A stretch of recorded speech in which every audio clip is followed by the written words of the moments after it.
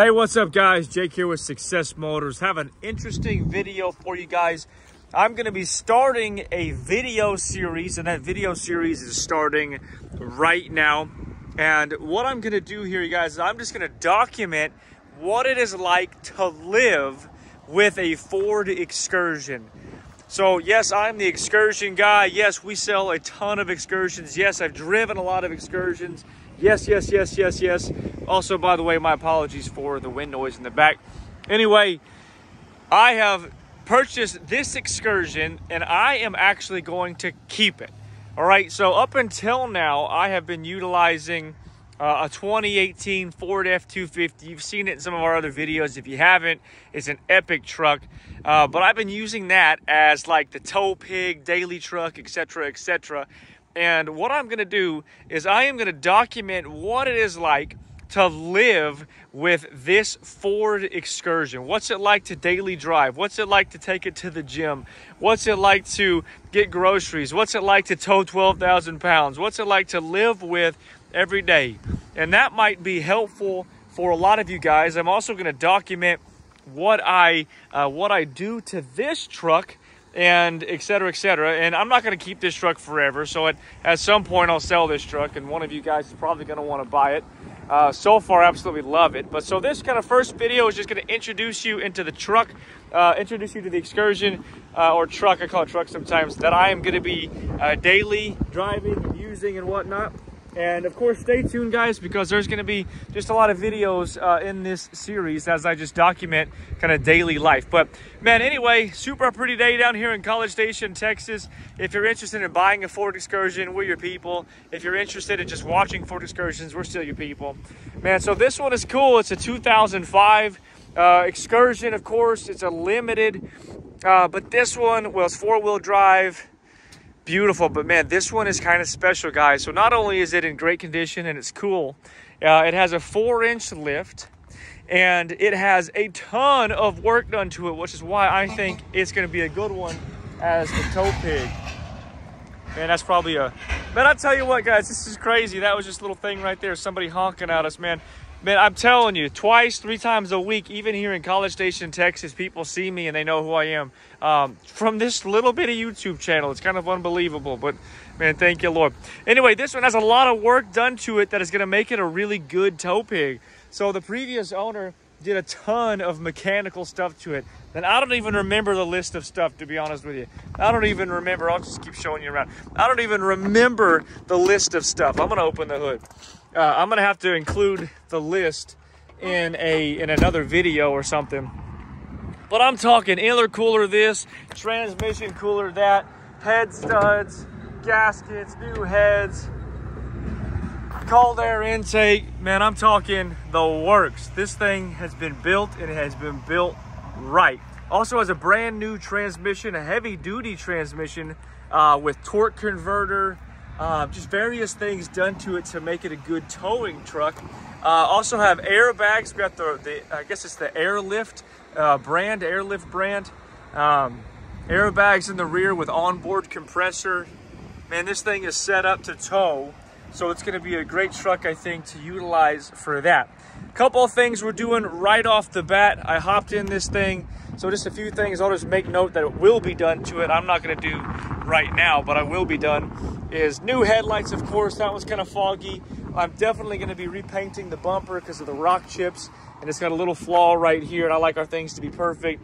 And of course, I'll replace the Ford emblem because it is, you know, whited out. Although I think that's kind of cool. That's like patina. It takes a lot of time to get to that.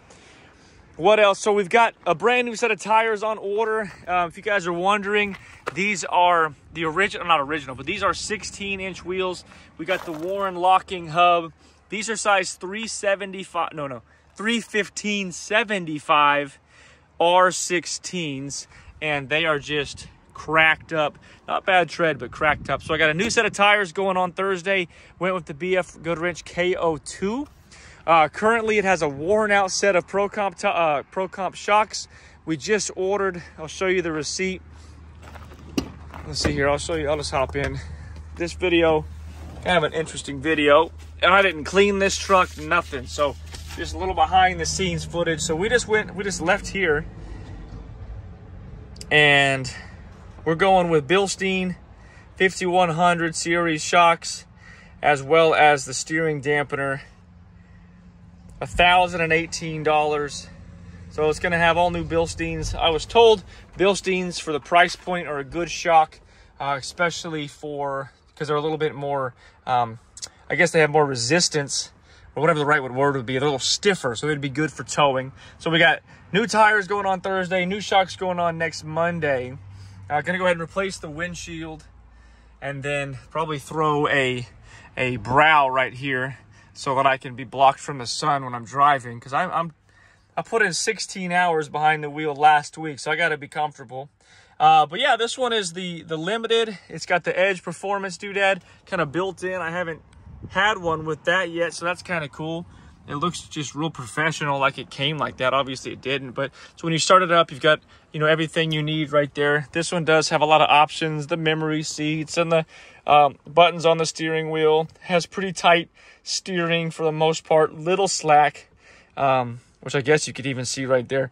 But for the most part, it's pretty solid. Already has Apple CarPlay, and I'm just connecting it right here. Forgive the Glock.